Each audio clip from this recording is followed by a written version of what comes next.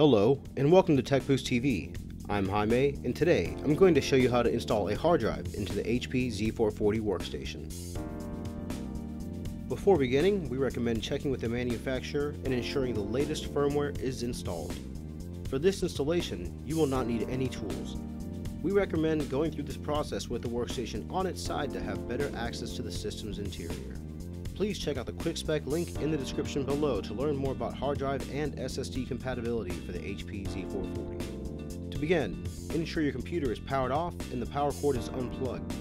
Next, press and hold the power button until the blue light is completely shut off to ensure there is no residual power remaining on the motherboard. Please check the manufacturer's user manual and comply with their recommended safety instructions. To open the system, lift the latch found on the side, then remove the panel to reveal the interior. Please set the panel away from the system. Data and power are provided via cable. Please be sure to use the fastest port available on your motherboard to obtain the best transfer speeds. Remove the tray from the computer system by pushing the two tabs inward and pulling the tray towards yourself. Place the hard drive inside of the tray like so, and ensure each of the 4 pins finds their way to the retaining holes on the 4 corners of the hard drive.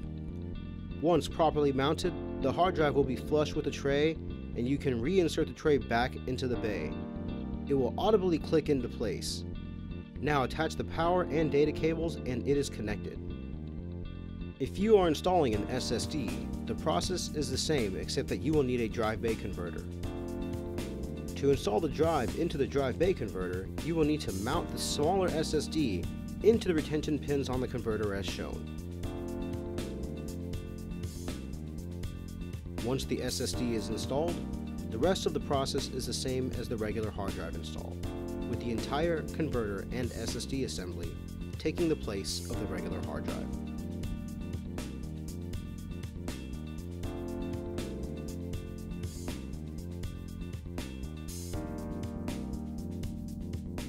Now that the drive is installed, reattach the panel. Please check out our how-to videos covering processor, memory, hard drive, and video card installation for this and other systems. If you have found this helpful, please hit the like and subscribe buttons below. We welcome suggestions on how to make these more useful, so please don't be shy with requesting additional content.